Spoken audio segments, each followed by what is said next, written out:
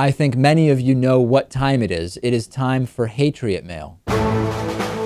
If Ayn Rand and Ronald Reagan had a baby and suckled that child off the teat of liberty, its cries would sound a little something like Hatriot Mail. Written by patriots who hate David Pakman. Right. Because America.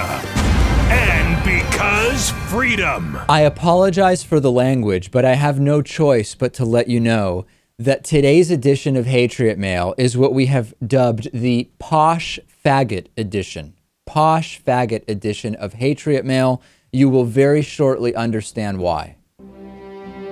I'm sorry, David, but the way you story tell your bullshit with an unwavering social justice warrior, smartass tone and language to it fucking brings me to tears about you. Your show has me just thinking how much I want to fly kick you in your smug, pansy-ass face. Nice 2-minute regurgitation introduction, which did nothing but put your vomit-inducing spin. Could have said what happened in like 10 seconds, but you had to hog all the attention, you boring posh faggot.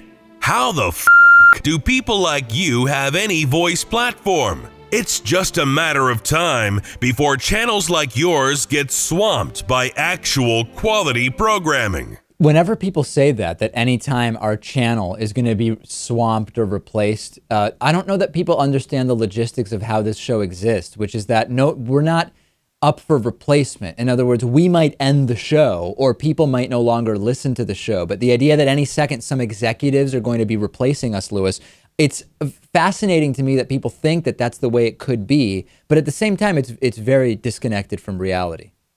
Would those executives be our Jewish puppet masters? According to some, they would, which is, of course, another theory that since I am Jewish, clearly I am part of some kind of Jewish conspiracy cabal that is in specific and minute control of the program. Oh, there it is. That's Hatriot Mail for today.